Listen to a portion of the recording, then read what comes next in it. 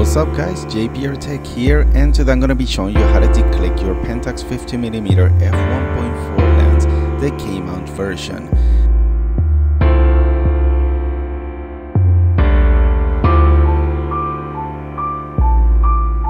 Now declicking is very important for videographers because you would not want this sound when you're shooting video.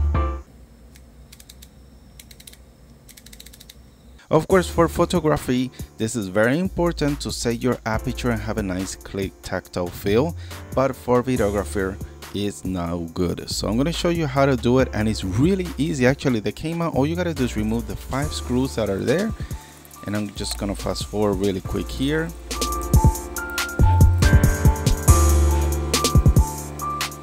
So before removing the aperture ring, be careful with this little ring that is so flimsy and it's just laying there. It will fall off easily. But really, just pull out the aperture ring and you are all set. Now there we go. On the lens, we can see the culprit that's making all the racket. It's a little tiny ball that rides along all the ridges on the aperture ring. So all we gotta do is remove it, take it off. And there we go, we just declicked our Pentax lens and we have a Cine Lens. But you might want to hang on to that ball, put it in a safe place, because if you ever want to put the ball back in and have clicks again, then you can do so. But other than that, all you gotta do is reverse all the steps. So the aperture ring back in, and make sure when you're putting it back in, have a set. Like for example, I left the lens wide open at f1.4, so when I place the ring, it should be set at f1.4, and looks is all good to go. Now you could finish the steps by putting the mounting plate back on.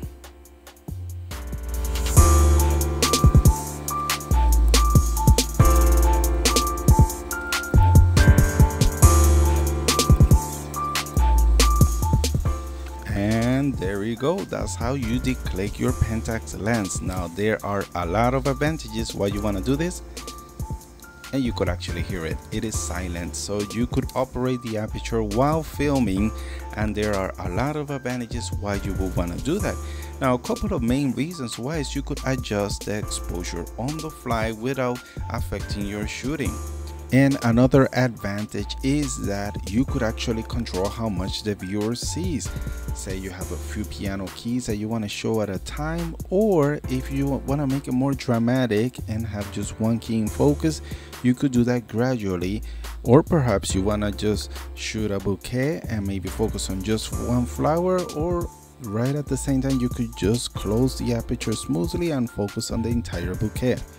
And another added advantage of declicking your lens is if you have a scene that all of a sudden the light changes, or you purposely go from a dark place to a light place, you could actually adjust on the fly manually without interrupting the viewer by making noise with your lens, or adding handshake by declicking around your aperture.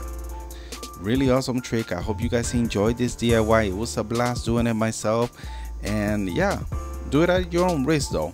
If you break your lens, don't come to me about it, but it's a really awesome thing to do. You bring more life to these old lenses that are just gathering dust. Now if you did enjoy this video, hit a thumbs up, like, share. And also, by the way, this entire video was edited in my iPad Pro using the inline videoleap software. So this is a free video editing software that is free with a kind of limited version, but it's enough to make this video that you just saw right now. There supports a couple of layers in the free edition. I can do voiceover like I'm doing right now. It's pretty powerful stuff, and all the clips were shot with the Sony a7s in S-Log, and I was able to get the contrast and saturation pretty decent. So let me know your comments down below. Now subscribe, because I will be making a video in the future. I've been living all life throughout this week using only iOS beta, the 13. That's it. I haven't used Mac or PC, nothing. It's just been straight iOS.